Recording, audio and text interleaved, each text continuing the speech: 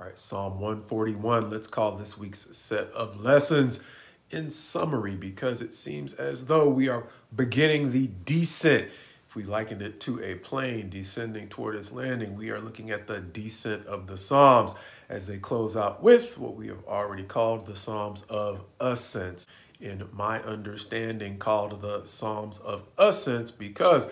as the Israelites would ascend the elevation towards Jerusalem, these were some of the Psalms that might have been on their greatest hits list. My ad lib, of course. But in this set of Psalms of Ascents that mark the descent toward the end of the Psalms in general, one of the things that caught my attention is that this once again seems to be a bookend psalm, even if it literally doesn't start out with the same language that it ends with. Here he's going to essentially ask God, that being David is going to seem to ask God to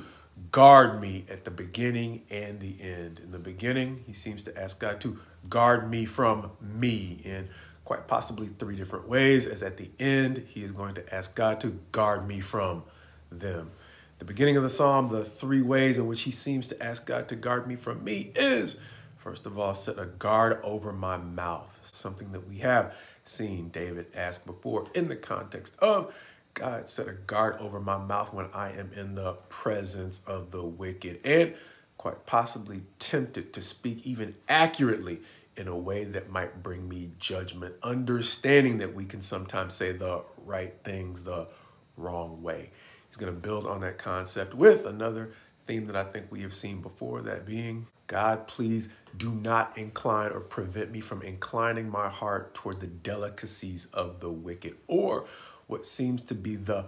benefits of doing things in wrong or even underhanded ways. Understanding that we have seen the psalmist talk about that to some degree, seemingly in both Psalms 37 and 73, if I'm not mistaken. I'll have to double check that. But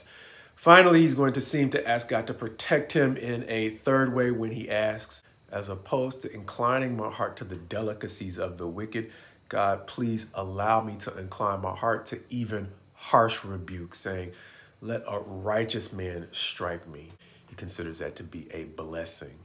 a level of wisdom that might seem hard to relate to until you understand the way in which it may form the basis of a prayer that God is willing to hear, as he will go on to say, even though all our bones may be spread at the door of Sheol, God, please protect me from the end of the wicked. Because in the end of this bookend psalm, David is going to go on to say, God, please protect me from them, meaning protect me from the wicked. And so if David is going to ask that God protect him from the wicked, understanding that God is fair, likewise, as we have seen before, David realizes that he is going to have to be cleansed of the habits and the ways of the wicked, understanding that the delicacies of the wicked may be one way in which he can be enticed into taking on the habits of the wicked. However, the three things that, in addition to what we've already referenced, the three things that kind of reminded me of some summary themes from the Psalms are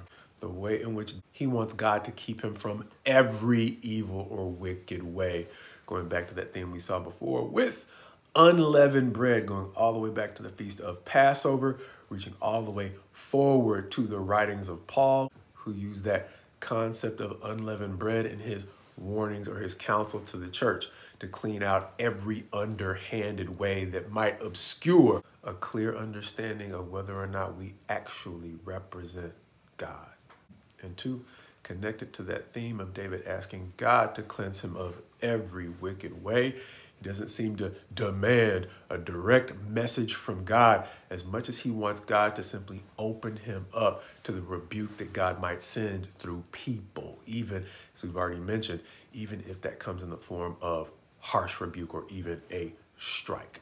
Pointing forward likewise to the Proverbs that we will, God willing, be looking at soon, David seems to be introducing us to a theme that we will see Solomon discuss when he seems to tell us that a red flag for a lack of wisdom is the way in which we bristle at or even reject rebuke. David's going to say, even if it has to come harshly, if it's godly rebuke, I need it. God willing, avoiding the tragedy of Josiah, a great king who was not able to listen to godly rebuke from what he quite possibly considered to be an ungodly king. Leading to the third summary theme that I thought I saw, that being the recurring theme of consistency, meaning David not asking for a double standard, but to the degree he is asking for relief, especially from an enemy, he often asks God, as we have mentioned, to cleanse him from the ways of that enemy. This psalm may be a summary reminder of that consistency in the way in which David may, in my paraphrase, say, God, essentially cleanse me of underhanded ways, as a rational basis for then by the end of the psalm asking God to cleanse him of everyone who deals in underhanded ways.